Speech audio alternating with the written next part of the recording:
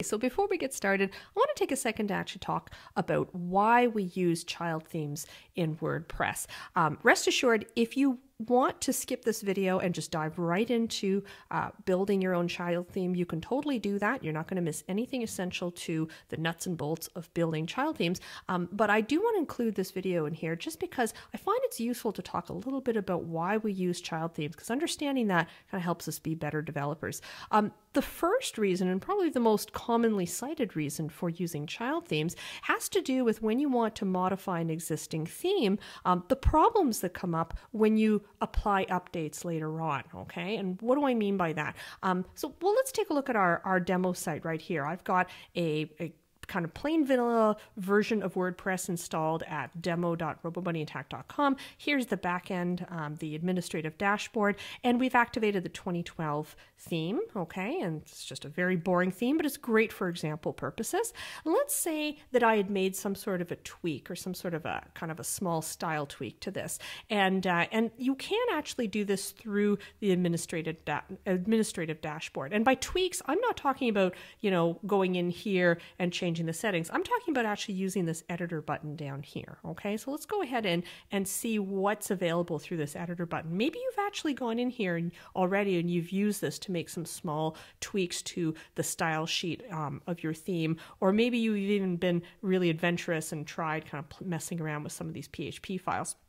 I'm going to show you what happens when we do this, okay? And by the way, I actually usually don't use the editor in the back end of WordPress. I tend to be very nervous about doing this. First of all, it's not a great way to edit files. There's much easier ways to edit these files using better tools. I'm going to show you how to use those. But also because this makes me nervous having this available, particularly if I have other people who have administrative access to my site, or heaven forbid, if there's ever a security problem, someone happened to break into the back end of the site and then they would have access to the editor features here. That's very nerve-wracking. It's kind of a bad thing. So I tend to disable this. There's plugins that allow you to disable this. I like to disable this and then do all my edits using, my FTP client and a plain text editor. But for argument's sake, let's say we'd gone in here and let's say we had done something really simple. I'm going to scroll down here and here's a perfect example. We see here that the background color is just a really boring gray. Shows up here. Oops, I have to scroll back down here. It shows up here as just a plain here's a hexadecimal color. That looks like that's the background color for the body. Let's say we wanted to change this to something a bit more exciting. Let's just choose red for the time being, okay? And yes, as you remember, if you remember your CSS, red actually is a valid color name in CSS. So I'm going to go ahead and update this file, and let's see if this gets applied to our theme. I'm going to go over here and I'm going to just click reload, and yes, okay, so that very, very small tweak allowed me to change the background color of this particular theme, okay? This is not a super exciting style change, but I'm just using this as an example. Now, what happens if, let's say we go to the dashboard over here, and let's say we get a little notification saying, oh, the developers of the 2012 theme have released a new update, okay, to this particular theme. You might be tempted to ignore this, and ignoring updates or your update notifications is generally a very bad idea, okay? Sometimes these updates are provided to add more functionality, but more often than not, they're often provided for security reasons. There might have been some sort of security hole discovered within this particular theme, sometimes plugins, or maybe even the core of WordPress itself. And as soon as the developers discover that, they will release a fix, and it is up to you to apply those changes as soon as possible. Fortunately, WordPress makes it super easy to apply updates, okay? I don't have any pending updates right here, but if I had, you would just see a checkbox, and I would literally just click a checkbox and say, yes, apply update, and it happens in a matter of seconds. It's super, super easy to do.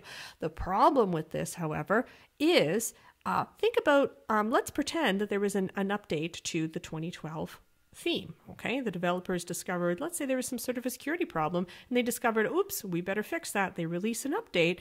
What happens if you go ahead and update that? Well, I'll tell you that what is most likely going to happen is this file down here that you edited, this style.css file, which is a part of this theme, will likely get overwritten. Okay, it will get completely overwritten with the new updated file. And so what happens to your customizations?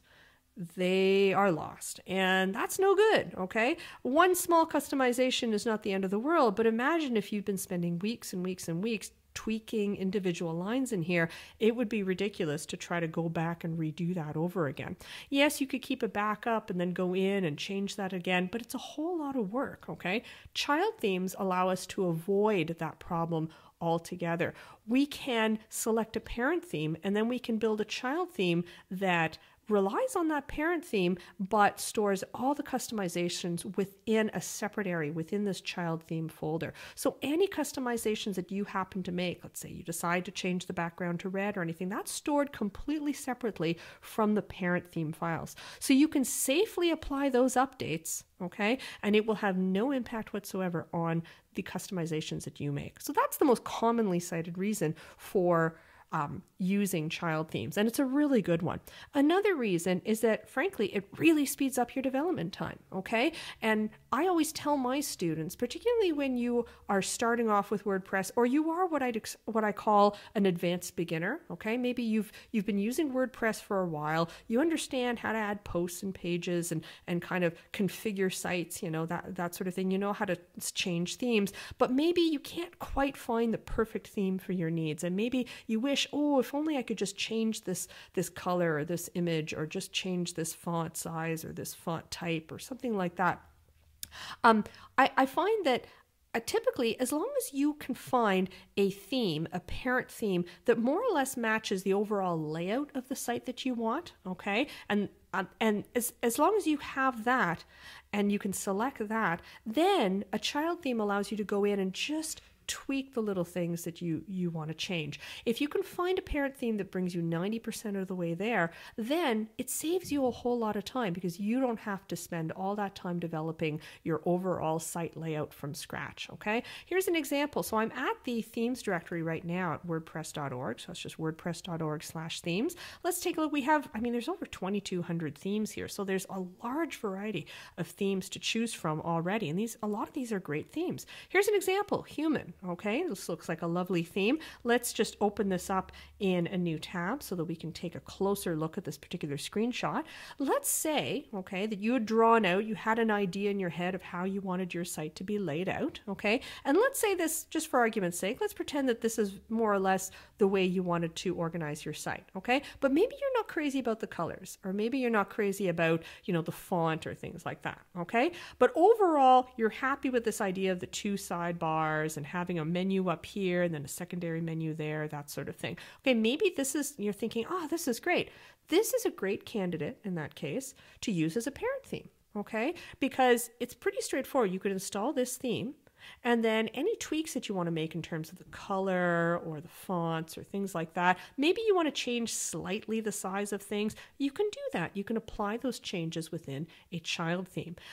But because you're using a parent theme that matches the overall layout of the site that you want, it's actually saved you a ton of development time, okay? Yes, it is possible to build, the whole layout that you want from scratch. It's possible to change layouts and stuff like that, but you really have to have really, really sharp CSS skills to be able to do that. And again, most of the students I teach are at that advanced beginner stage, right? They know enough HTML and CSS to get started. They're pretty comfortable with WordPress, but building an entire site, and the whole layout and customizing all of that, while it's possible, it's just really going to take an awful lot of time for them. And generally speaking, they don't have the time to do that.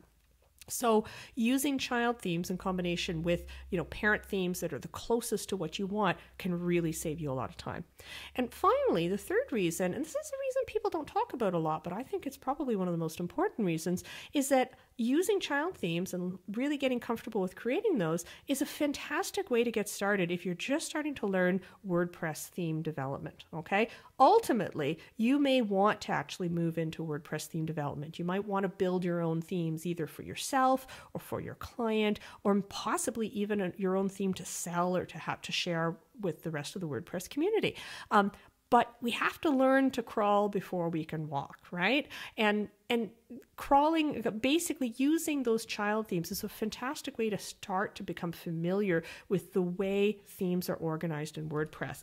Let's have a quick look. I'm logged into my FTP. I'm using CyberDuck, which is my FTP client, and I'm just logged into my server right now. And inside the themes folder in my WordPress installation, here are the three themes that are currently available to me, and we can see them right here. Okay, here are the three themes right here, and already we're starting to learn, oh, okay, so the themes are there. That corresponds to what shows up there. Okay, if I look inside here, we see, whoa, this looks really overwhelming to a beginner, right? And it is overwhelming when you don't know that. Maybe you don't know any PHP. Maybe you've never coded in PHP. You're going to need to know some PHP in order to do theme development. But not knowing PHP doesn't have to stop you from getting started, okay? Let's also take a look here. Here's the style sheet. This is the style sheet we were editing on this particular site. I'm just going to edit it via my FTP client right here. I'm just going to open it up in Text Wrangler. Here's another thing. Look at all the CSS styles that are here. There's a ton of information here. And this, okay, this is really going to extend your CSS skills. Okay, you're going to become so much better at CSS simply by the fact that you're going to have access to this. You're going to look at all this and you're going to start to figure out, okay, what do I have to change? What do I have to, edit in my child theme? You're going to get really, really good at CSS. And then maybe you'll even venture into having a look at things like page templates. Okay, maybe you don't even know what a page template is right now, but eventually, as you become more and more familiar with your child theme, and as you kind of delve a bit deeper into more customizations that are available to you, you might start doing things like, well, let's take a look at what's inside here. And again, maybe this looks like gibberish to you, but over time, this will start to make sense, okay? So as a stepping stone to full-blown theme development, working with child themes is terrific. So I really recommend it as a learning tool for yourself, okay? So in the next tutorial, I'm going to go over what you need to get started, okay? What requirements in terms of what do you need to know to make sure that you can actually do this successfully, as well as what software you need and what kind of a setup you need to have, okay? So I'll see you then.